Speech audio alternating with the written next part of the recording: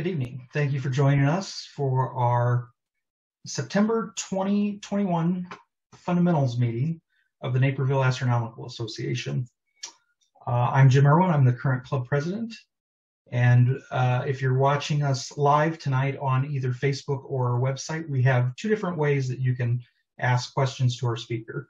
If you're on Facebook, you can either post them in the comments section, and we will feed those to our speaker, or if you're watching on our website, you can email questions@naperastro.org, and we will get those to Eric as well. Tonight, our speaker is Eric Claeys. Eric's parents gave him a $69 Kmart focal telescope when he was in 6th grade. The only things he could see were some planets, the sun, the moon, and the inside of his neighbor's house. However, the scope was enough to spark an interest which carried through his teenage years. Astronomy was his first Boy Scout merit badge, in fact, and into his college years, where he would occasionally use it during breaks. After getting a job, he continued using the telescope several times a year for many years. Eric joined the NAA in 2010, and his interest in astronomy increased greatly. After talking with other people about their scopes, he bought a real telescope, a Celestron C11. He quickly found out he could take pictures using his telescope, so he started doing it with his DLSR. One thing led to another, and Eric eventually bought a lot in an astronomy community in the mountains of New Mexico, and had an observatory built, which he has been operating remotely for almost a year. Tonight, Eric will share with you some things he learned about building and operating a remote observatory. Many of his tips will also apply to local observatories.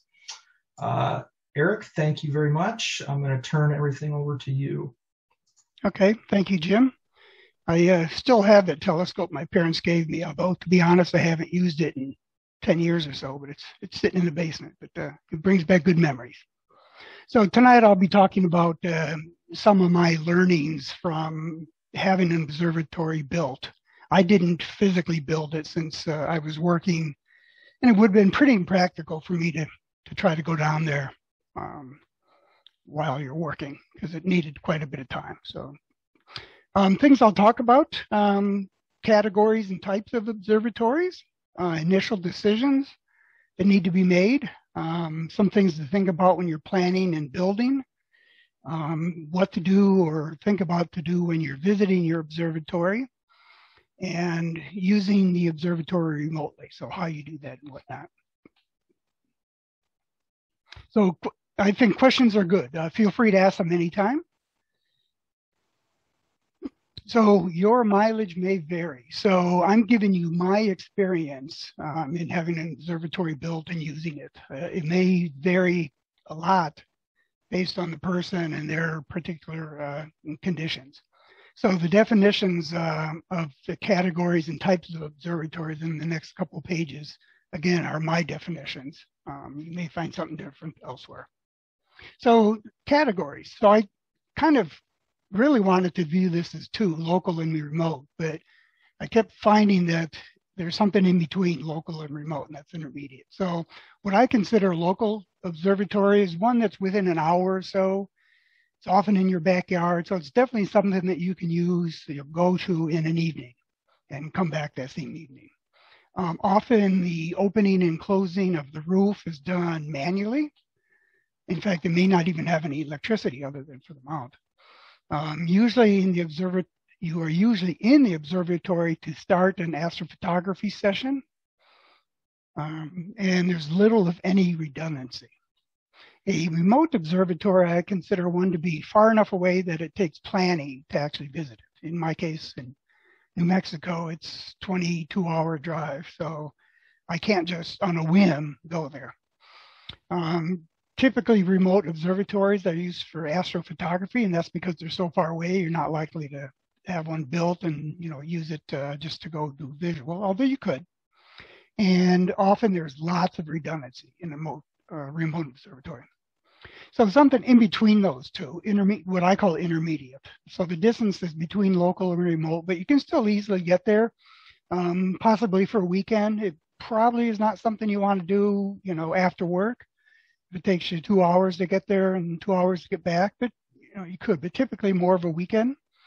It's similar in many respects to a remote observatory in that if it's, somewhat far away, if you want to use it when you're not there, then you have to have internet connectivity and all that fun stuff.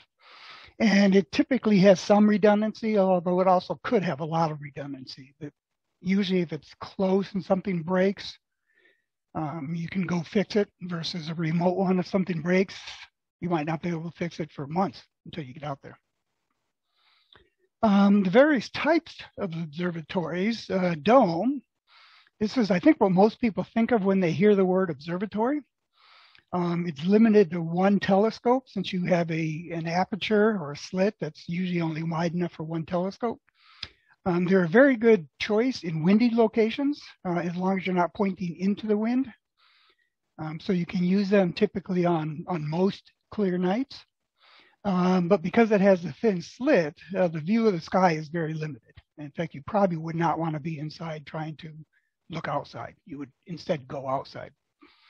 And if you're doing astrophotography, which I'm kind of assuming you will be doing since this talk is primarily about remote observatories, you would need to synchronize the roof or the dome with your mount, so that as your mount turns, the dome also turns. And our GDRO has a dome roof on a larger building, as you can tell by this picture. And that provides a fair amount of storage space, which is also very important for a remote observatory where you may or may not have a house. And you can also have a dome be the same width of the building. In fact, a lot of domes, that's how they are. The ones that you buy typically are like that. And those usually provide fairly limited storage space. Although you can put extensions on them, the extensions tend not to be very big.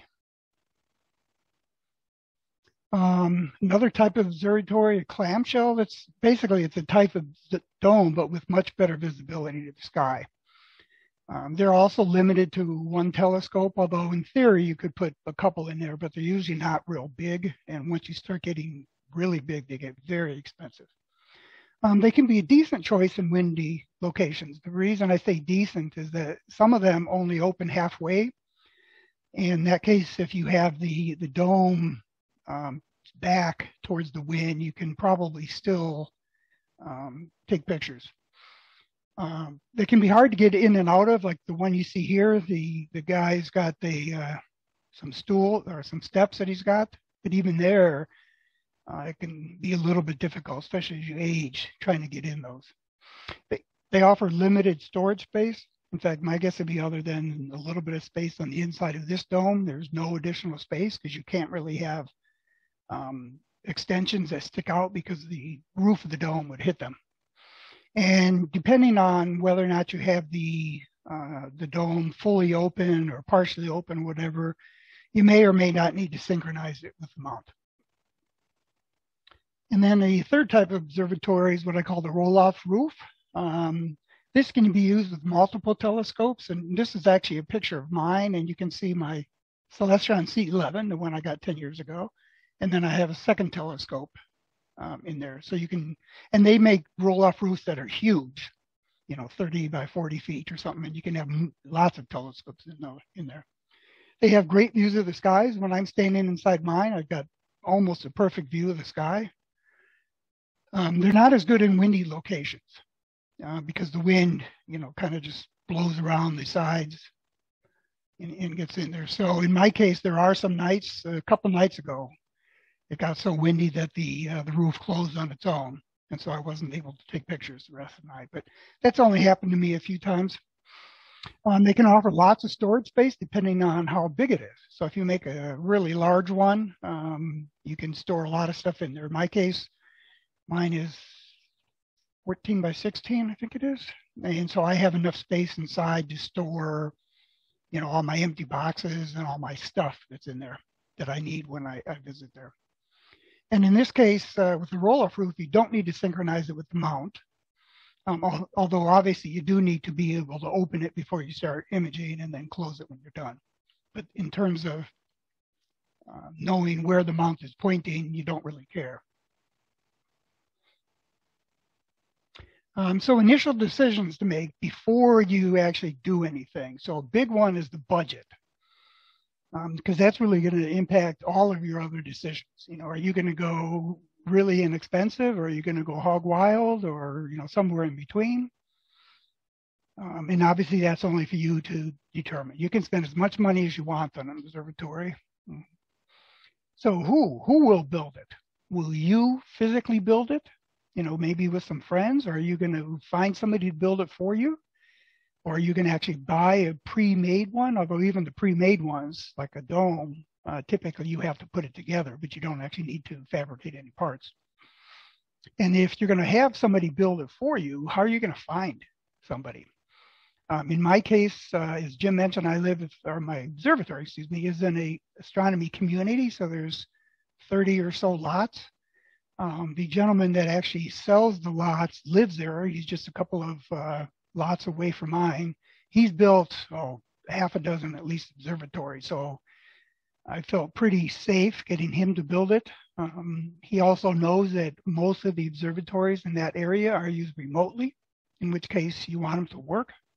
If they break, like I said earlier, you may have to wait a couple months before you can get it fixed. So what type of observatory? The dome, the clamshell, the roll-off. I knew from the start that I wanted to have 2 scopes, so that really pointed towards a roll-off, although I could have built 2 domes. But I kind of figured if I had 2 domes, that was 2 of everything, which means potentially twice as many problems. Although, to be honest, at this point, this is something I wish I had spent more time thinking about, because with the wind, as I said earlier, domes are better for the wind. But if I were to do it over, I would probably do the same roll-off roof that I got. The how often will you use it? And this could impact your decision whether or not you build a house or some other kind of shelter. If you're only going to be there once a year, it's probably a lot cheaper just to, rent a hotel or rent a cottage or, stay somewhere versus building something. I guess I skipped where. Where are you going to put it? Obviously, you have to have some land somewhere or lease the land. If you have land of your own, how much land? Do you want just enough for the observatory, or do you want a lot of room around you, or what? Are you going to put it in a field or on a mountain? Is it going to be in a flood zone, in which case you need to be careful? Is it going to be in a place that's prone to fires like mine? I'm actually in a national forest, although luckily for me, there's no real trees that are real close, but it's a fire hazard. And that's something I need to be aware of. And then redundancy. So redundancy is a big one, and you'll hear this several times throughout the talk. It really comes down to how comfortable you are with problems, and how long it will take you to resolve a problem. So, if your power goes out and you don't have backup power, you're out of it. If your PC doesn't reboot because the power went out and you can't get there for a month, then you can't do anything for a month.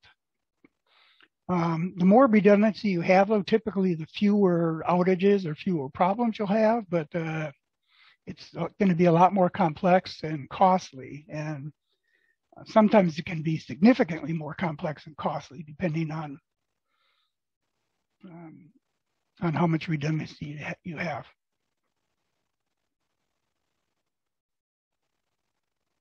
So planning and building, some things to consider as you're planning, designing the observatory, and as you're having it built. So insurance. Do you have insurance or not? In my case, I do. And I'm paying, most of the insurance I'm paying for is actually for the fire hazard. They, before I got the insurance, they wanted pictures. They had somebody come out and determine how far away the trees were, what kind of material the building was made out of. In my case, it's made out of steel. So it's not going to burn, or not likely to burn. Whether or not you have insurance, though, you want to take pictures of everything. And by everything, I mean everything. Take pictures of the buildings, the inside, the outside. If you have storage bins, take pictures of those, all the things in the storage bins. I even went around and took pictures of all my outlets, everything I could think of. A couple of reasons to do this. One is the insurance suggested it, but I think it's a good idea nonetheless. So it's an easier way to prove what you have. In my case also, I thought, well, if my place burns down, or I don't know, a tornado comes and blows it all away or something, I want to know what I need to purchase to replace it with. And so I actually kept track of my serial numbers, the models, the prices, and you can see from this spreadsheet, although you probably can't read it, it's, I list the observatory and the telescope, and it's a Meade telescope, and the mount is a whatever mount and stuff. And then I actually have a column for the picture, the name of the picture that shows that item. So if I were to have to start over, I could go to this, and I actually keep it pretty well up to date. I've actually modified it a few times. So something else to consider is security. So if your observatory is going to be out in the middle of nowhere, like to a large extent mine is, you want to make sure you have a good lock and a deadbolt. As you can see in the picture here, this is a fairly common, it's a Schlag, whatever it's called. In my case, I've got the ones where you can type in the number or a key. It's very, very helpful. Cameras are very useful for security, especially if you have human motion detection. And this is one of my camera that's outside, which does have motion detection. It also has infrared lights that I have turned on automatically at dusk. And my suggestion would be have it take pictures, once a minute or whatever, or when it detects motion, and upload those pictures offsite. So if you have a server or something offsite. And the reason for that is if somebody comes in and steals your camera and then steals everything else, you ideally would have a picture of their face as they're taking the camera down. And then also when you upload them offsite, you can view them from home very easily, or you can have other people view them from home. Network security, put your network behind a firewall. The last thing you want is to come in and find out that somebody broke into your network and, had your telescopes run into the wall or, something. So put it behind a firewall. And just remember, you can't have perfect security. So one thing to consider, when you open the roof at night, somebody could jump in. So, still, you want to have as much security as you can, but just realize that you can't have perfect security. So personal safety, and this obviously applies when you're there or anybody else is there. You don't want to have any sharp edges or things to harm you. This blue foam that I put on the end of my counterweight bar, I don't know how many times it saved my head. It still hurts when I hit it, but not nearly as much as hitting a stainless steel solid piece of metal. Find a spot for everything and keep the things there so you don't bump into it in the dark. Ideally your observatory will be very dark if you're there. So you want to know where things are. You don't want to be tripping over any wires or anything like that. For your safety, you want a source of drinkable water. And that might just be like what I typically do right now, since I don't have a house on site, is I just bring a whole bunch of gallons of water that I either get at home or at the cabin I stay at. I just fill them up and bring them in. The fire extinguisher, although if you're not there, this obviously isn't going to do any good, but if you are there and there's a problem, in my case in New Mexico, code requires that there be a fire extinguisher, even in my observatory, which was unknown before I started. And then you want ground fault interrupt protection for everything. And that's these outlets. In this case, you can see the little green light, meaning that the GFI is on. And consider when the roof is open, everything is basically outside. So you also want to have covers like I have here. And I've got the cover closed, so if it rains, nothing will get wet.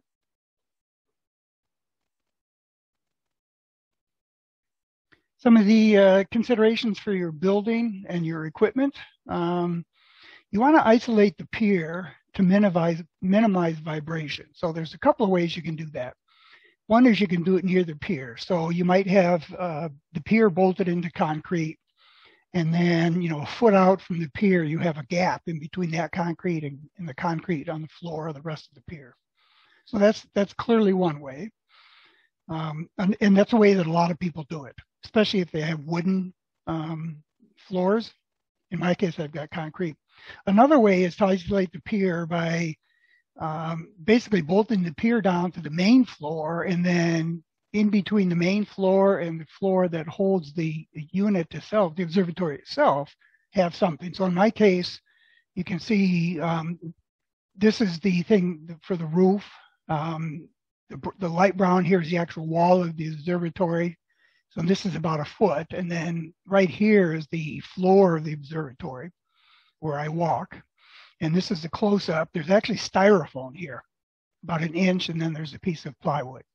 And so if it's windy outside and the observatory is shaking, that'll shake this concrete, but the styrofoam will absorb that shake, and the floor of the observatory itself won't be shaking. Now, you might say in this case, well, you know, this isn't good, Eric, because when you're walking around, you're going to vibrate things. Well, if you remember, a remote observatory, you're rarely going to be there. So there's going to be nobody walking around. And in my case, when I am there, I'm just careful when I'm walking around. But also, my floor, my observatory is 18 inches deep. It weighs, I don't know, 20,000 pounds, something like that. So me walking around fairly gently is probably very unlikely to vibrate the mount enough to make any difference. Connectors for your cables, you don't want them to come loose. So there's various types you can use depending on how often you're going to plug them in and unplug them. So this is one type that you screw in. So this is good for ones where you're not going to unplug it very often because you need a screwdriver, which, you know, I have a small toolbox, not a problem. But you want to lock down everything you can. Even a USB cable, if you can get a USB cable that locks, that's better than one that doesn't. Unfortunately, there are not many of them. Thing to consider is lightning.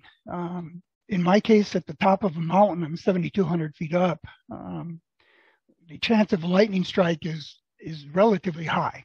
There have been, in fact, my neighbor three down did get hit by lightning. Ways to help mitigate this is to actually ground the observatory. So the walls are grounded, the pier is grounded.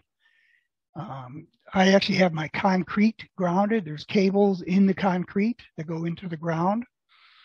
And then if you use shielded cables for everything inside, that can also help. Something I didn't put here is surge protection also can help a lot for this, for lightning.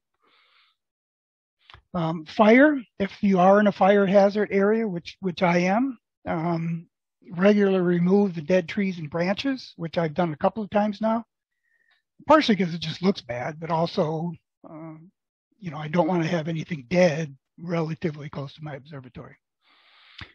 Keep your trees and bushes as far away. The observatory is practical. What a lot of people do, especially if they have a house, is they will put gravel about 30 feet out from the observatory to kind of provide a fire break. And then there's a company barricade that has a gel. It's useful to spray on your observatory prior to a fire. It helps protect it. But obviously, this only helps if you or someone else is there to actually spray it. So equipment safety, slewing is when the telescope moves from object to object. Tracking is it's when it's following your object, so it's going very slow. You really want to have either hardware limits or software limits on those two, so that the chance of your mount or your telescope running into the pier is minimal. You know, if something goes wrong and the software freaks out, you don't want it to be able to send your telescope into the pier. Or your even worse, typically, is your camera, because the front of the telescope usually can survive a pier crash. Your camera, you could bend cables, which I did once, or you can actually ruin your camera. You want the ability to home your mount if it gets lost, and by home meaning if the mount has no idea where it's pointing, you want to be able to ideally push one button and have it go back to a known place.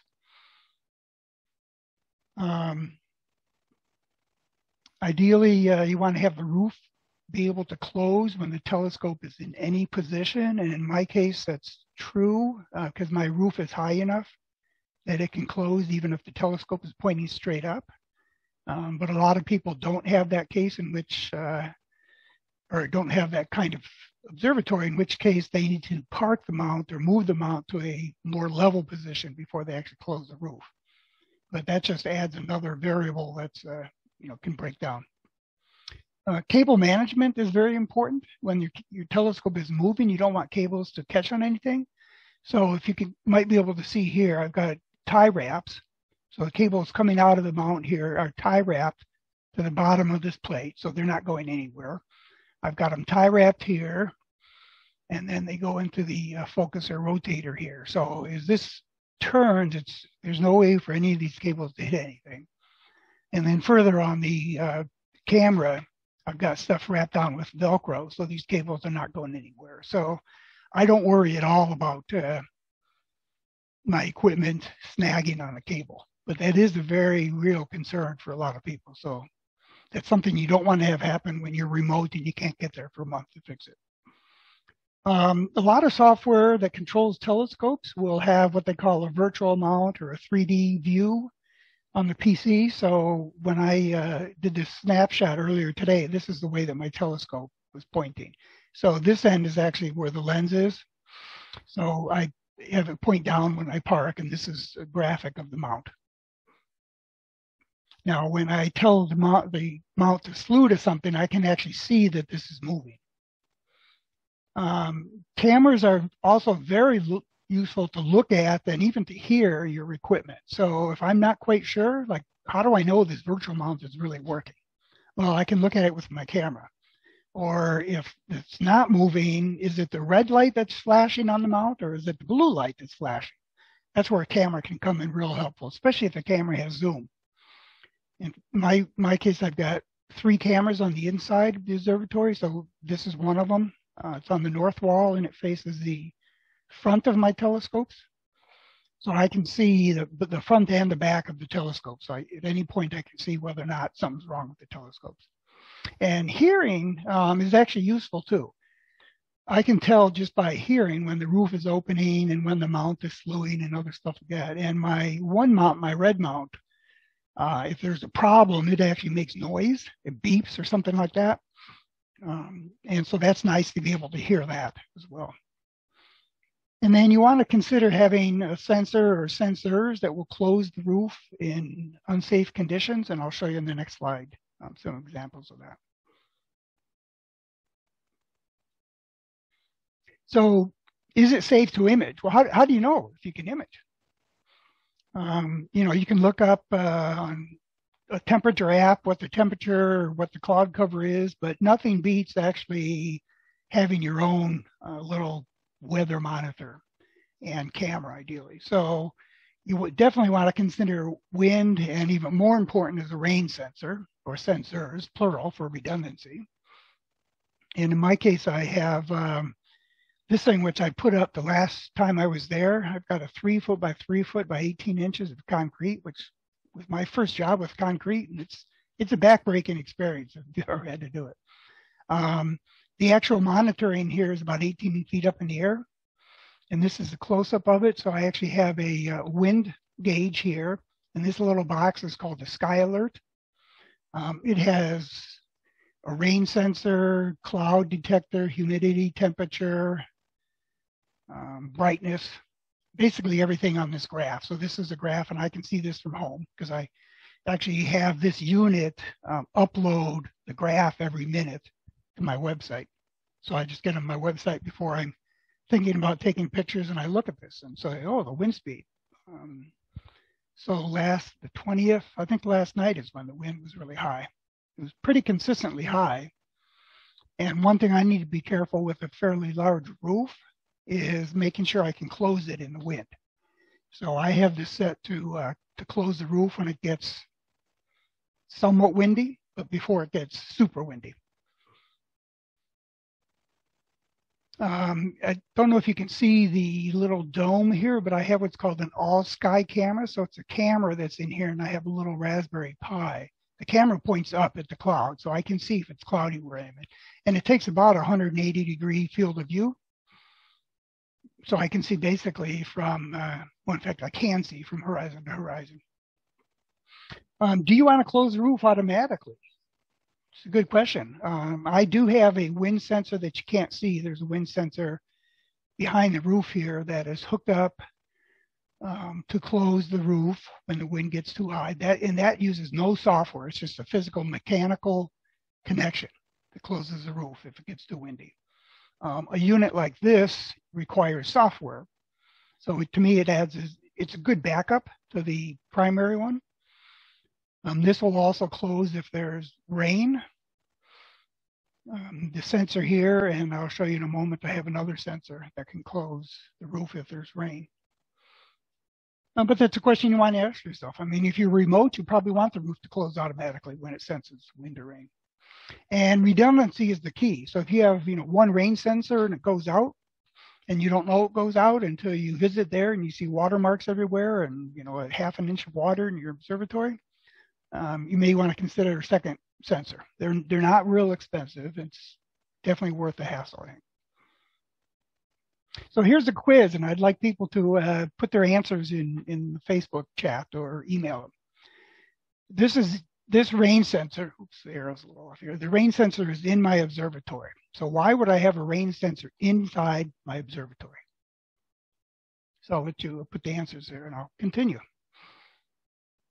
So other planning and building considerations, rain and dust. So you really should assume that your rain sensor or sensors won't work or they won't work fast enough. In my case, it takes about 30 seconds, almost exactly 30 seconds to open and close the roof.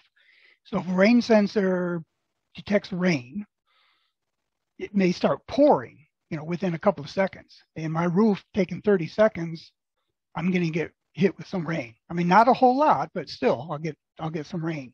So because of that, you really want to put everything you can in bins. You can see here I've got some boxes and whatnot in bins. I've got almost everything that can go in a bin and here's another example here. I actually have my router, my power bricks, and some other things in this bin. I took the cover is right here. I put the cover on, and I actually had cut a whole bunch of holes in the sides of this to keep it from overheating. So I put the cover on when I'm not there. Things that you can't put in bins, you probably want to cover. So I bought some of this plastic. It's actually used to go underneath the floor of showers. So it's very thick. And I've got it kind of moved back here. When I'm there, I move it back. When I come home, I pull this down so that if it does rain, there's not going to get rain on the equipment that's in here. And the goal of this is to keep the rain and the dust out, not to look pretty. So, these things don't look real pretty. This doesn't look all that, fantastic, but it's protected. Other things to consider, this is a network switch. If you can see this little black thing here, it's a plug that goes into the unused ports. These things are dirt cheap. You can get them on Amazon by, I think, a bag of 100 or something. Put them in there. That'll just help keep dust out of some stuff. Some PCs, like the ones I've got, have dust filters. I suggest you clean them every time you're there. They do actually help. As I showed you that picture earlier, suggest parking your scope in a downward facing position to lessen the amount of dust that it gets on. And if you have a dew shields also help keep the dust out when they're in the downward facing position. Some people actually have a motorized lens cover. I don't in my case, but you can get them. I've heard from some people that they're not real reliable. They're good maybe for a intermediate observatory where if it doesn't work, you can drive out there on the weekend. In my case, I only go there a couple times a year, so I don't want any problems with that. And if you have something like some kind of hole in the wall, for instance, for a fan, you want to have some kind of filter over that to help keep the dust out. And obviously some kind of screen to help keep animals out. Critters. So this actually is a real issue for a lot of people. Luckily, in my case, so far, it has not been. But I've only been using mine for a year. So, talk to me a year from now, I may have a different story. But you want to close as many openings and gaps as you can. You can get various sprays for the perimeter of the observatory, both inside and outside. If you have mice and other similar rodents, mice traps can help, and those kind of rodents tend to like wires. So you run the real risk of having wires chewed on and potentially short-circuited. I get wasps in my observatory. So far, they have not built a nest, and I've only seen a few. But I have heard stories of other people that had bees' nests in their observatory. And Jim, I know you'll like this. The snakes are common in the boonies. I have actually not seen any, which is great because I know by me there's rattlesnakes exist, although I think they only see one every couple of years.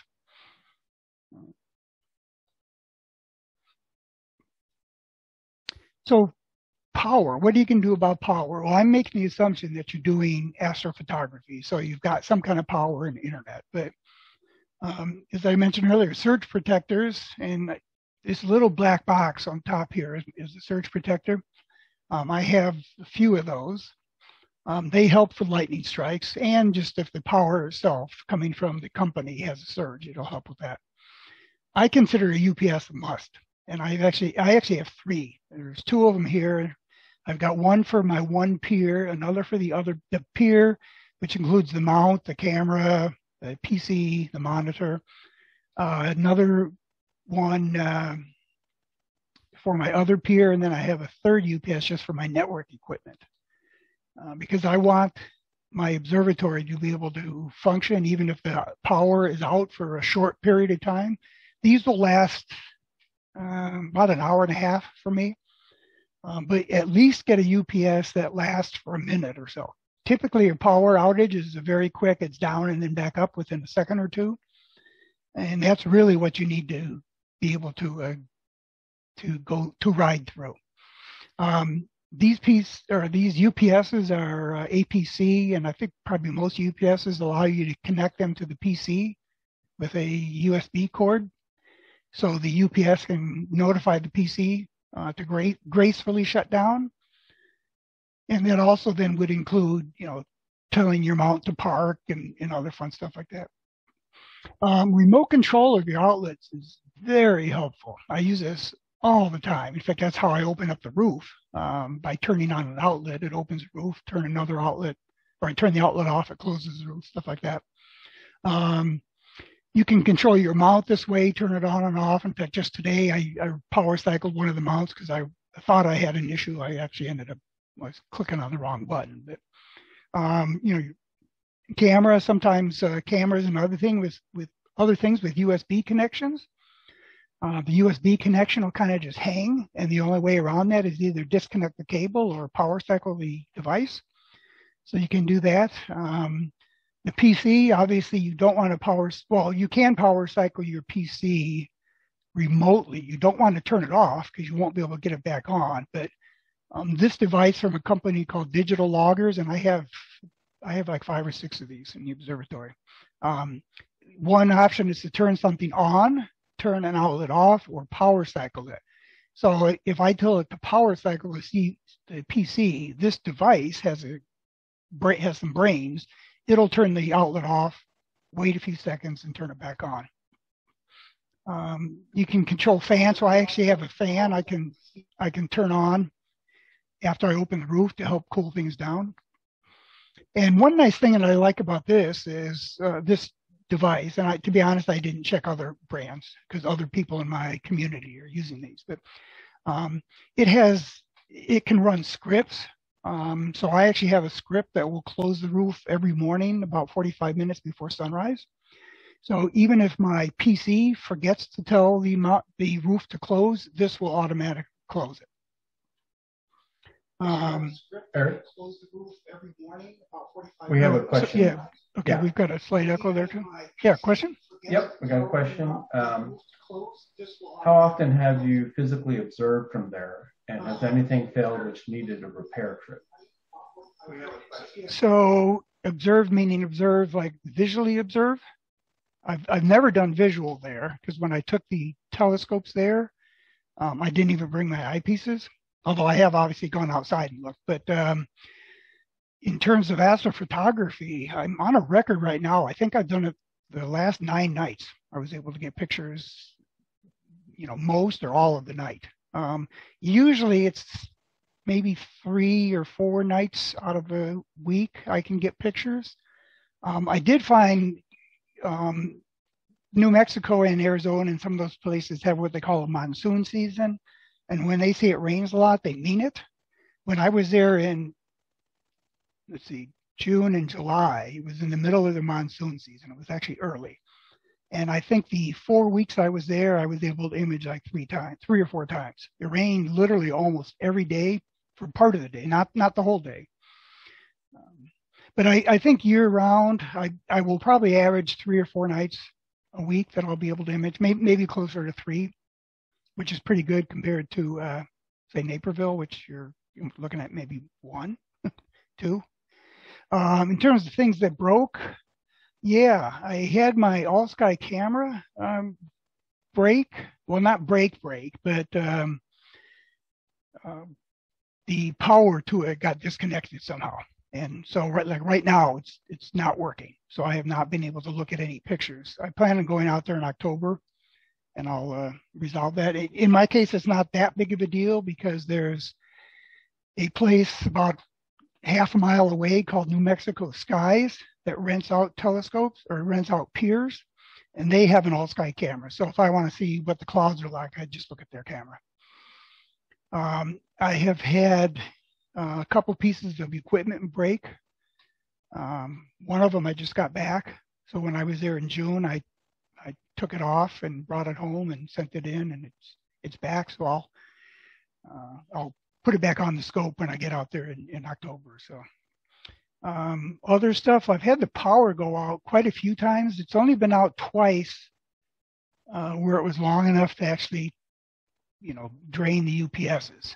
But it has gone out many times, unfortunately, for just a few seconds. But I just ride right through those. In fact, I can keep imaging even if the power is out for, a short time because of the UPSs I have. I initially had the roof. At one point, I couldn't open the roof. And when the guy who built it, who's a couple doors down, went and checked, he found that there was a slight, there's a bit of play. When the roof closes, there's a lock, and that locking mechanism has a little bit of play. And that was causing me not to actually be able to open the roof. So we ended up adding, and this is another redundancy thing, we ended up adding a magnet. So when the roof closes, it's an extremely powerful magnet. It can hold, I think it's 1,200 pounds, will lock the roof closed. And then when I go to open the roof, I actually use this device, and the script says, okay, to open the roof, I need to unlock it, I need to turn the magnet off, and then I need to tell the motor to start opening it. And so it does those 3 things. So that was something, this little bit of play was a breakage, but that only kept me from imaging one night till the guy had a chance to go out and check it out. So.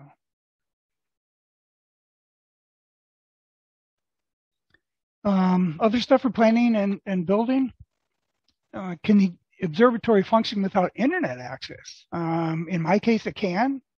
Now, obviously, in my case, I need to tell it to start, but I can tell it to start, or I can set it up so that it starts. I can do it right now if I knew it was going to be clear tonight, well, I guess it's almost dark. I could do it right now for tomorrow because I can have the roof automatically open at a certain time. Because again, this thing I can program into here, open the roof at 2 p.m. tomorrow or whatever, 8 p.m. tomorrow.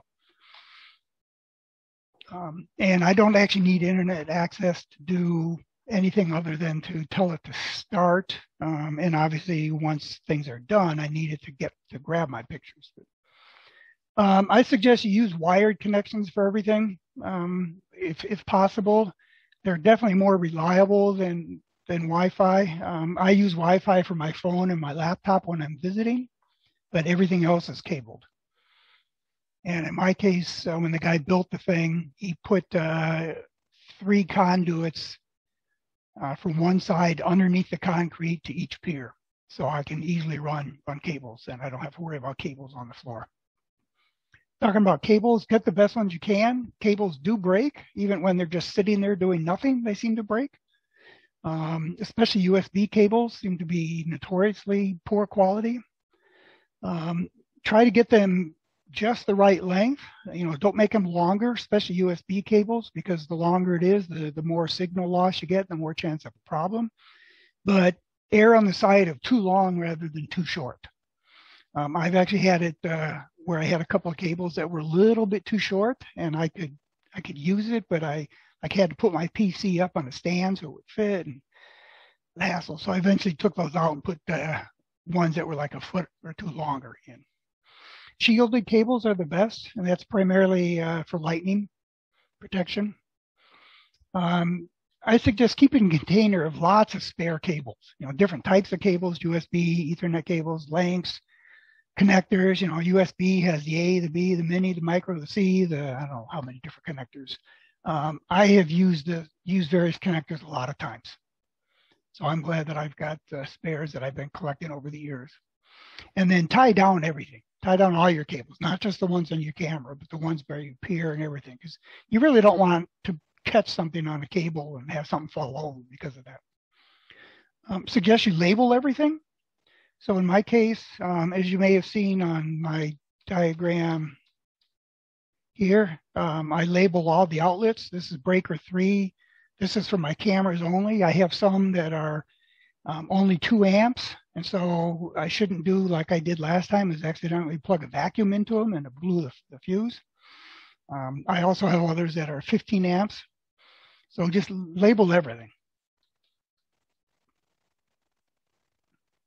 And part of that is, so when you're there or somebody else is there, and part of it is since you're not there that often, you might forget, what cable goes where and what's plugged into what. So if you label it, you're just going to run into less problems overall.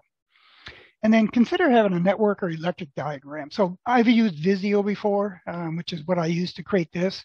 So I actually created this before I went there because I wanted to be able, and I printed this and took it with me so that when I got there, I knew what wires were going to go where and what it was going to connect to and whatnot. Partially so that I could count the wires and, well, I guess I didn't really know the lengths until I got there, but I knew the wires that I needed. I knew what kind of connectors they all needed to be, all that kind of stuff. And it actually was relatively straightforward once I got there. I just looked at this, I plugged stuff in. In my case, because there is a guy that's a couple of houses away and I can call on him if I absolutely need to, giving him this diagram helps him as well. Or in your case, if you've got somebody that needs to go in your absence, if they have a diagram like this, that will help them as well. And then consider a spare keyboard, mouse, other kind of equipment. Keyboards are like $10, mice are $5, for just a cheap one. You don't need a gaming mouse and a real fancy keyboard when you're remote because you're not going to be using it very often. I actually did have one of my keyboards that I got with the PC was bad. So I just bought a spare and now I just keep a spare in one of my bins. In my case, I'm 45 minutes away from the nearest town, so I'd rather spend the $10 on a keyboard than the $10 on the gas to go into town. Visiting the observatory. So hopefully you're going to visit, how often you're going to visit. In my case, I don't quite know yet. I'm thinking probably 2 times a year, 3 times maybe. I've only been using it for a year, and the times that I have visited, I've still been doing stuff like putting a lot of the cables in conduit just so it looks nicer and I don't have cables kind of dangling on the walls. I put my all-sky monitor or all-sky camera and the wind and rain sensors up when I was there. So I'm still kind of doing some of the building stuff. I think once that's done, I probably only will have to go there maybe once a year, and that'll just be to do general maintenance, but I will likely go there multiple times because I've got the observatory, so I enjoy going there. Definitely have a list of items you need to take and return. So in my case, a vacuum cleaner. I'm not going to buy a vacuum cleaner and let it sit in the observatory.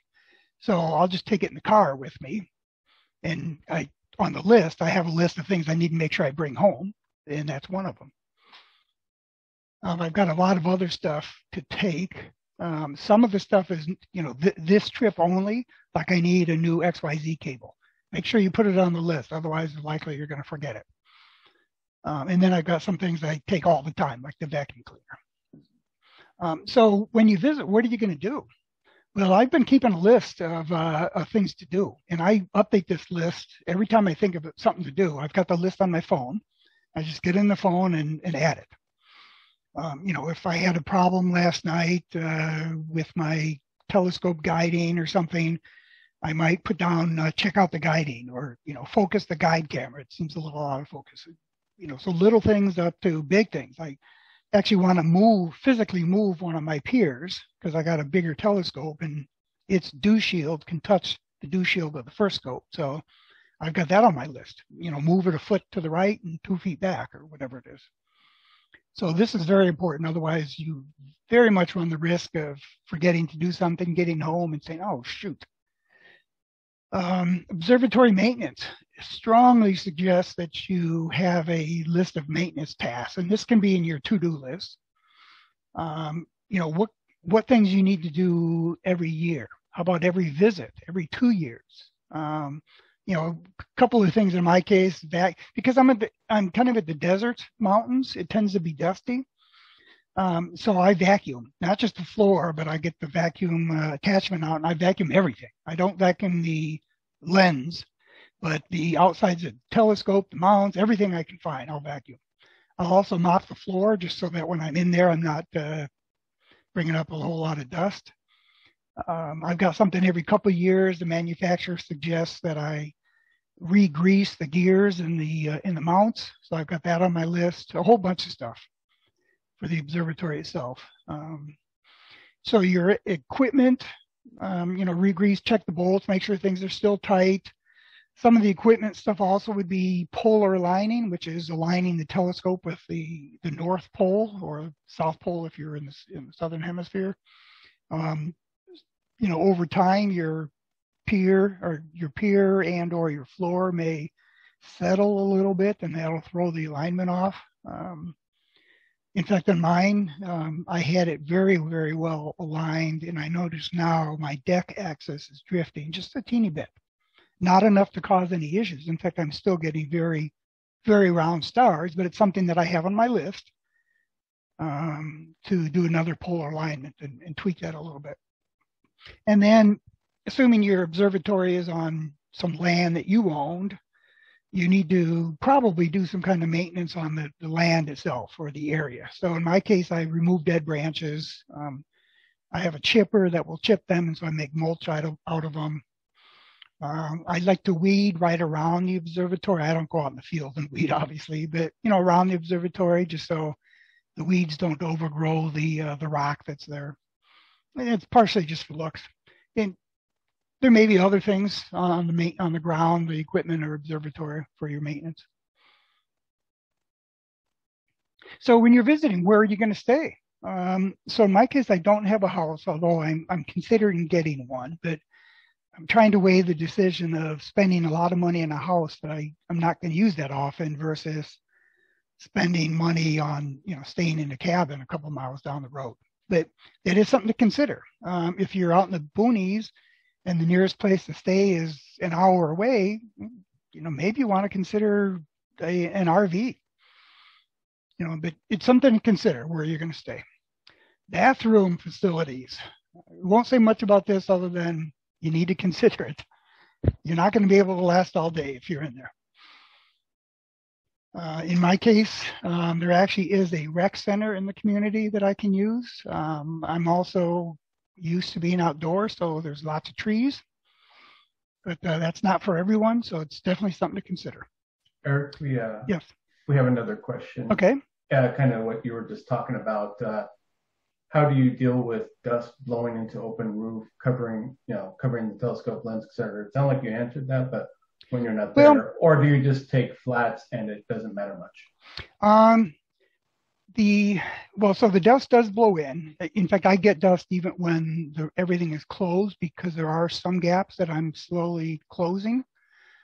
Although I also have noticed when I'm there and the roof is closed, I usually leave the door open just so I get some light and I get dust in that way. So I'm kind of in the process of building a screen that will screen out some of the dust at least. But when the roof is open, Typically at night, it's not as windy, so not as much dust blows in, but still, when I get there, everything is dusty. The lenses have not been as dusty as I would have thought. And I think partially because, let's just say I'm imaging, let's just say 3 nights a week for 8 hours. It's 24 hours in a week that the lens or the telescope is pointing up. The other, however many hours, it's pointing down. And when it points down, it gets very little dust. So I think just because if you look at it, the course of a day, you're not pointing up as often as you think. But I do have, one of those little blow things that you use, like to clean a camera lens, that I'll use. I've used a vacuum. I make sure that I do not, touch the lens itself, but I kind of put it in the dew shield and vacuum around, and then use the little blower at the same time. And then I have used a microfiber on my Celestron. Actually, I guess on my Meade, which is similar to Celestron. I've used a microfiber on that. But, so for me, it hasn't been a significant problem, but it is something that's on my list to check them at least. Another thing to consider is dust on the front lens usually will not be an issue in your images because it'll be out of focus. So you don't need to use flats for that. What it will do is, in effect, decrease the amount of light that you're getting. And typically it has to be really dirty before the decrease is noticeable. But if you do have dust, on the sensor or whatnot, your flats that you talked about, Chris, will help with that. Does that answer the question? I think it does. Okay, thanks. Creature comforts. So you're there, and in my case, I guess the last time I was there for a little over 3 weeks. I figure if I'm going to spend 2.5 days to get there, 2.5 days to get back, I might as well stay there a long time. And right now I'm retired, so I can afford to do that. Comfortable chair. You're going to be sitting in that thing a long time. Make sure it's comfortable. Music. I have actually an Amazon Echo. And we have Spotify, so I can play, music when I'm there. It's not the same as a stereo, but it sure is convenient. And I also can use my Echo to open and close the roof, which is nice, and turn the fan on and do some other things. A fan, not just to cool it when you're not there, like to cool down your telescope, but to cool you down. My experience is I tend not to have the roof open when I'm there during the day, partially because the sun is beating down. When you're 7,200 feet up in the mountain, you need to worry about getting sunburnt. But also, it's so bright that I can't see the monitor. So I usually have the roof closed, in which case it can get warm inside. And so I have a fan that just blows some air around. It was a fan I bought at Walmart for $20, something like that, $25. Something else to consider, as you probably know, at night it can get cold. I have a couple of blankets that I use for various things, including when I'm sitting there at the chair, I'll put a blanket over me. I have a to-do list for things to do when you're leaving. So, turn off the power for anything that you're not going to be using, like the Echo. The less things you have powered up, the less chance you're going to have a problem. Cover and put away items. So in my case, this is my mouse. I put the mouse in a little plastic bag that I had, and I just kind of glued on a couple of magnetic strips here to keep it closed. And then I take this off the table and put it down next to the PC so that if there's a big wind, it won't blow this off. For the monitor, that same plastic that I use over the network equipment, I made thing like this, basically folded it in half and then glued it together with pipe kind of glue, PVC type of glue. And this is thick enough that it doesn't blow in the wind. It doesn't move much. And I actually made this kind of cover for the keyboards as well. I just don't have a picture of that. So again, when you leave, you want to have everything put away. I had bought a ladder one of those real tall ladders last time I was there because it's too tall to fit in the car all the time. And when I left, I had accidentally left it outside, which is not good because I came back and it was on the ground. So I put that on my list of things to make sure I put in the observatory before I go home. So using it remotely. So there's various remote control software you can use, AnyDesk, TeamViewer, whatever. I have installed AnyDesk and TeamViewer. I have had a case where one of them didn't work and the other did. If you ever get in a situation where you can't remotely connect to your computer in the observatory, you're SOL, unless you've got somebody there that can fix it for you. Interesting, some of these things, like I think TeamViewer only works if you have a monitor connected to the PC and turned on. And in my case, I don't want to have my monitor turned on, partially electricity, but also even when a monitor is on, but the screen is black, the screen is still producing light. And it's a noticeable amount of light when it's really dark. So you can buy these little things here at the end of this yellow thing. It's just a little adapter. It's called a Ghost Monitor. They're, I don't know, $5 or $10 on Amazon. Basically, it plugs into in my case, the display port. I've got two of them on this PC. The red one goes to the monitor, and then this one. And it basically mimics a powered on monitor. So I can have my red cable going to the monitor turned off. This one thinks it's on, and I can then use TeamViewer to remotely connect into the computer. That was something, luckily, I learned about this when I was at home. Had I learned about it when I came home, I would have had a couple of months of unusable observatory. Cameras, like I mentioned earlier, are very useful to look at your equipment and to hear the equipment. Zoom on the cameras is very helpful. I've been able to zoom in where I could make out each individual light on the back of the mount, which is helpful when debugging problems. One question you need to decide is, do you leave your equipment on all the time or turn it off? There's a couple of camps on this. I actually leave mine on. When it's outdoors like that, in various temperatures, it can be actually easier for equipment to be left on all the time. Especially the camera, which is cooled. You don't want the sensor to warm up and then cool down and warm up and cool down because that's what breaks them. So I just leave mine on all the time. It doesn't use that much extra power, especially the PC when it's basically sitting idle most of the day. Doesn't use a whole lot of power. And I figure if I spend $50 extra on power a year, that's better than spending $5,000 on a new camera, because the electronics fried because they get turned on and off all the time. But like I said, that's, there's different camps on that. Most of the people I think in my community do in fact leave everything on, and they rarely have problems with hardware breaking or with electronics breaking. So how do you know if the roof's open? So there's a couple of ways. So this is a sky roof, which connects into my sky alert, the thing with the rain sensor and whatnot, to actually close the roof. So this device, in my case, can close the roof. It also can tell me if the roof is open or if it is opening. And then I've got this, what's called a limit switch here. So there's a couple of ways that you can determine if the roof is open or closed. One is you can do it a manual way with the camera. So this top part on the picture here is the part of the roof that opens. There's the beam here that the wheels roll on, and then the bottom part is the wall of the observatory. And this is just an enlargement. So I've got two arrows here, and my camera points almost exactly at these arrows.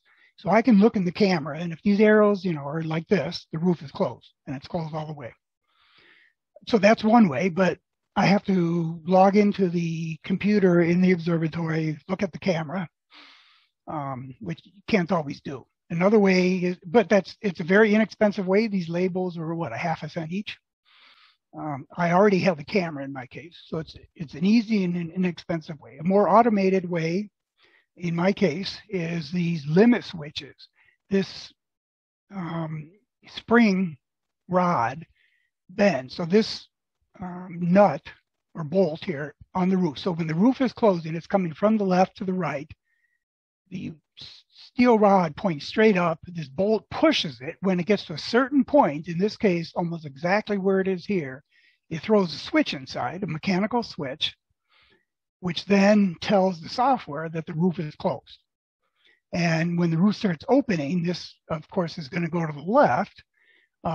This rod will start straightening, and after just a little bit, a quarter of an inch maybe, if that, it'll throw the switch the other way, which says the roof is no longer closed. Now, it hasn't said the roof is open yet, or it's fully open. I have another one of these limit switches outside, and this same bolt pushes that rod to the left. And so when that happens, the software then knows that the roof is fully open. So I know when it's fully open, when the one outside says it is, when it's fully closed, when the one inside says it is, and when it's somewhere in between. Either it's moving or I've opened it halfway and stopped it. Now, the software for this sky roof, when I tell it to open the roof, it sends a signal to the roof to open it. Actually, it sends a HTML command to tell the power switch to have it open, but it knows the roof takes about 30 seconds. So when it senses that the rod has moved and the roof is no longer closed, it starts to count down. And if after 30 or 35 seconds, the roof is not fully open, I get a message saying it's taken too long. Now, that might be because I stopped the roof because I want to only have it halfway open. It may also be because there's snow and the roof can't open, or whatever the reason, but it's nice to know. This device also will send me a text every time the roof opens or closes, or I guess opens or closes. So if I were to tell it to open right now, within a couple of seconds, I get a text. So you really want some way to monitor whether or not your roof is open and closed, even if you just do it with a camera. You really need to do that. Otherwise, you're going to never know. And not opening is not nearly as bad as not closing. You want to make sure the roof closes. That's really the number one thing with a remote observatory, that roof has to close. And you have to know that it closed. So this is a screenshot. In fact, I got the screenshot right now. I run AnyDesk primarily. It's free. Same with TeamViewer, free. And I've got a whole bunch of windows here. This is my little 3D view, so I can tell that the telescope is pointing down, and this tells me how well I'm guiding. I'm getting less than a quarter of a pixel error, which is extremely good. People would die for that quality. I'm lucky that I've got that good. This is the last picture. It's a hydrogen alpha picture. That's why you can't see much detail. And then these other things just tell me, take 14 shots of green and X number of blue and all that kind of fun stuff. So I can control it here. I can tell the software, start. It knows how many of every color filter I want, how long the exposures are. In this case, I don't know if you can see this, but these are all 900 seconds. So these are 15-minute exposures. The repeat is how many to take, 3, 8, 2, 10, whatever. What filter to use, a green, a blue, and S2, blah, blah, blah. On the Eagle target, M16 Eagle, and then when that's done, it goes to an NGC item. When that's done, it goes to M33 in my case. And I obviously change these as the season changes. But what I do typically is I start the sequence. Well, I tell it to start typically 7 o'clock before it's actually fully dark. And I say, don't start the first pictures until 8:45 when it's fully dark there. So the software then, I can then go off and go to sleep if I want. The software waits to 8:45 and then it starts taking the pictures, and it does all the stuff. When it's done, it will tell the roof to close, and it'll tell the mount, or the mount to park. There's all sorts of software you can use for remotely controlling an observatory and the camera and equipment in it. This is just one example.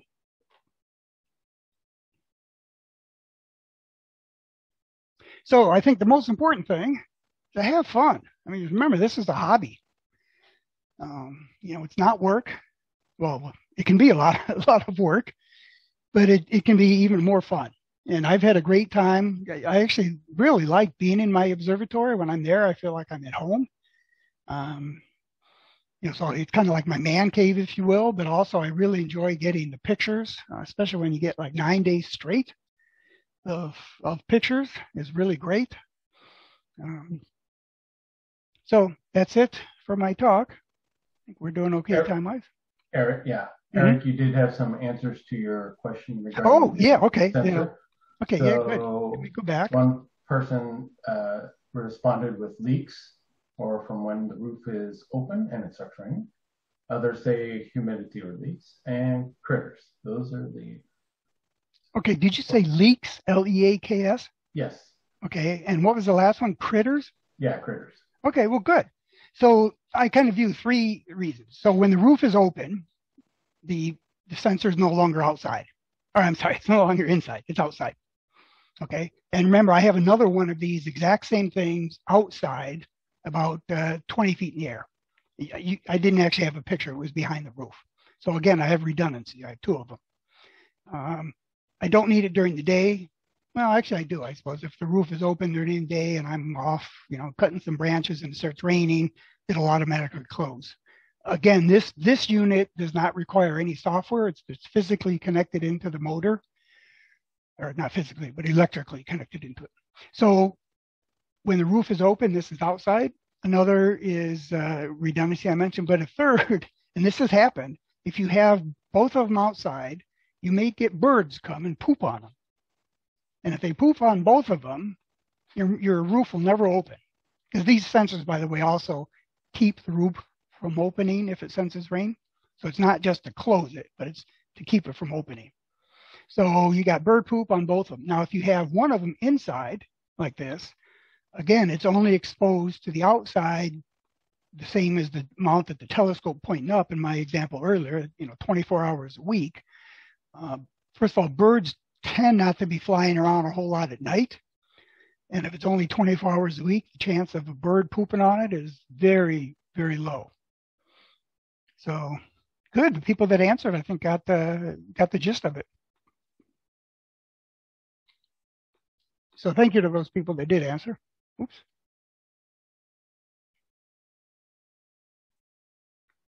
Any other questions?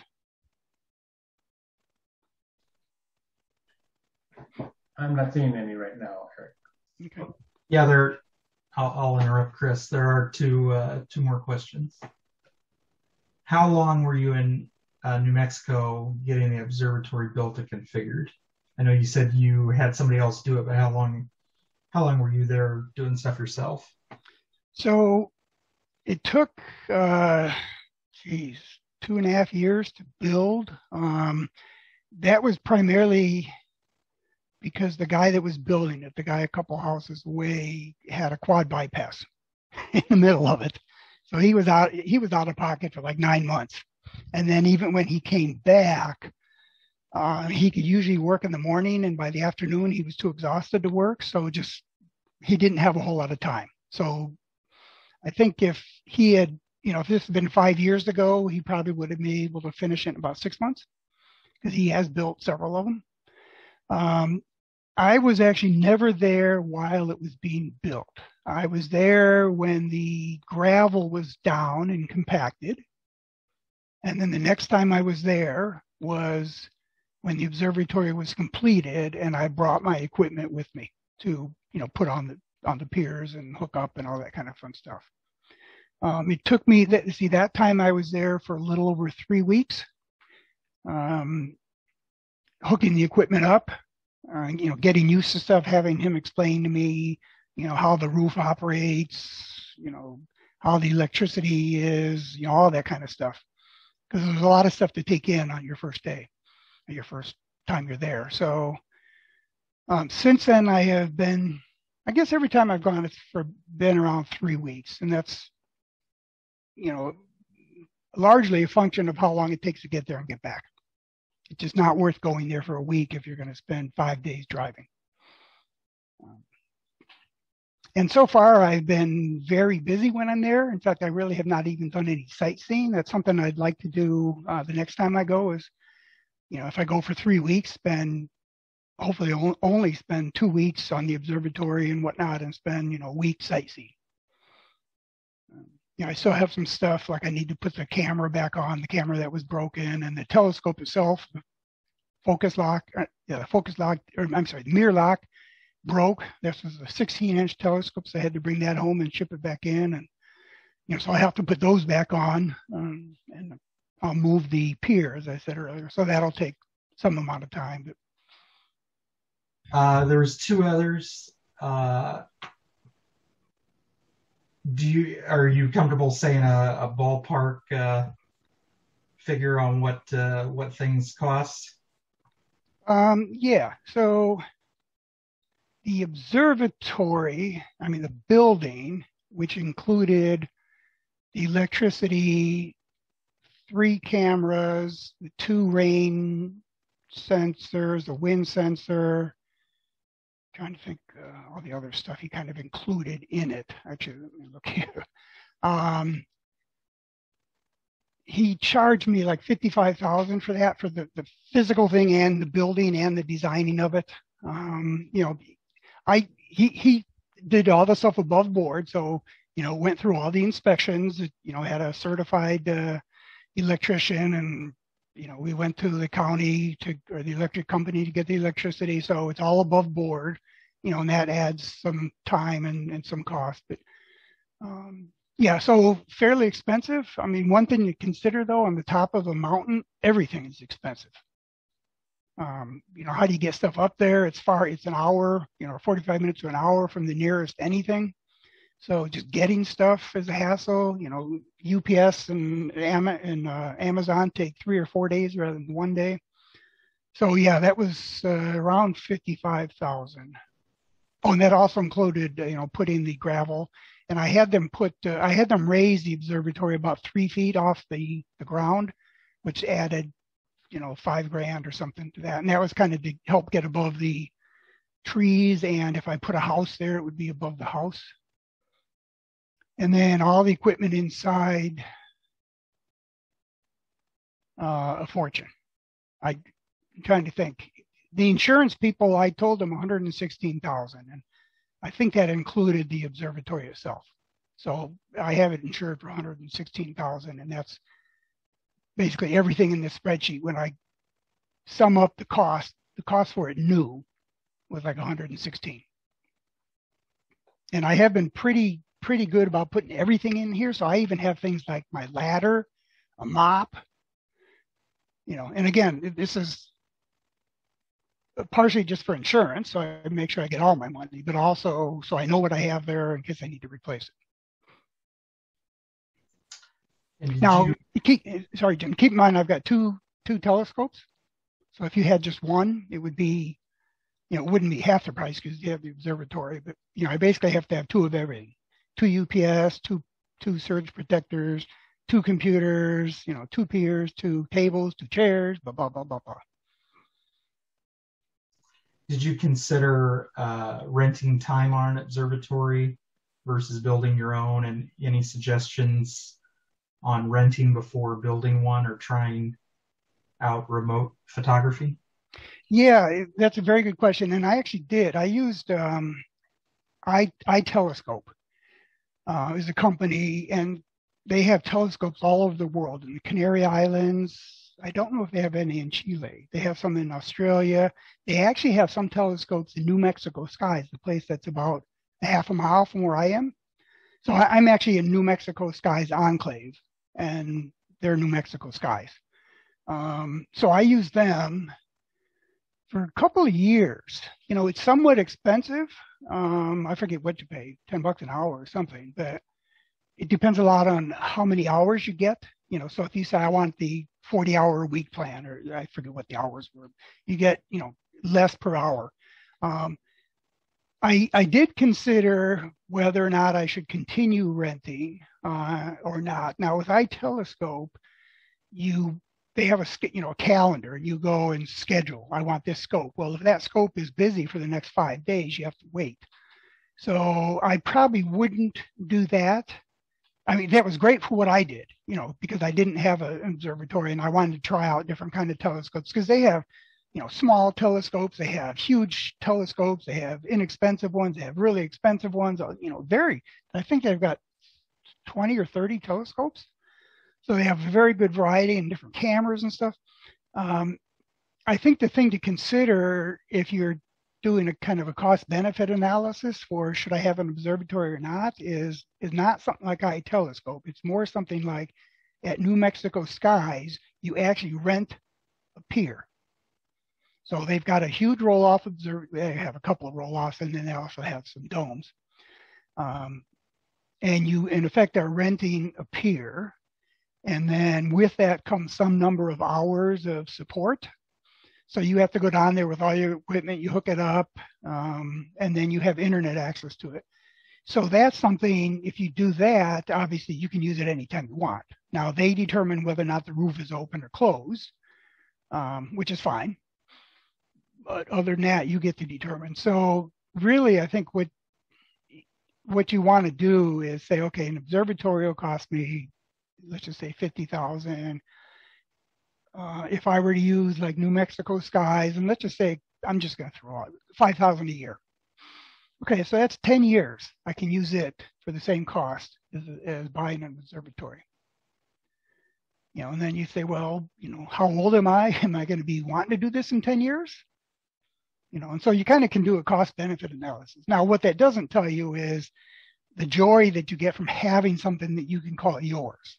And in my case, I have to admit that part of it is I wanted someplace I could say was mine. And I telescope, I would develop the pictures and kind of feel almost like I was cheating because it wasn't my stuff, although that's not true. And if you're at New Mexico Skies, it's your camera and stuff, but it's not your observatory. So, I mean, that's another thing to factor in. But very good question. And, the answer is going to depend on the person. There's nothing wrong either way. For hassles, something like New Mexico Skies, and there's other places that do this, but it's good because if there's a problem, you make a phone call. In my case, I can maybe make a phone call or I can make a phone call, but if Tom, the guy that built the thing, is out of town for 2 weeks, then, I'm out of luck for 2 weeks. So, but no, that's a very good question, though. Final question. Do you know the Bortle rating? I think it's a Bortle 2. In between 1 and 2. Now, this was as of, when was the last time they came up with the dark sky map of the U.S.? 2005 or something. I mean, it's pretty long ago. So the skies, I think, are not quite as dark as Nebraska. They are very dark, but there's a town of 300 people that's 12 miles away. And it's kind of a touristy town, so it tends to have a fair amount of lights. Now, I can only see their lights. I can only see the light dome in the camera that I have outside, the one here at the bottom. It's high enough. I can't actually see it if I'm standing anywhere, but so I don't know if that actually makes a picture or makes a difference. But it's dark enough for me. I mean, the skies are clear. The scene tends to be better than average. Yeah, I'm typically pulling about 1.5 to 2, 2.5, something like that. Which a lot of people are 2 to 4. So the Bortle, I mean, yeah, it would be nice to have it even darker, but it's almost as dark as you can get in the continental U.S.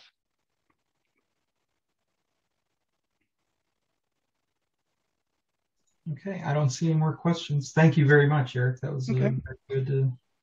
Very good talk. Yeah, thank you. And thank you, everybody, for watching. All right, everybody have a good night.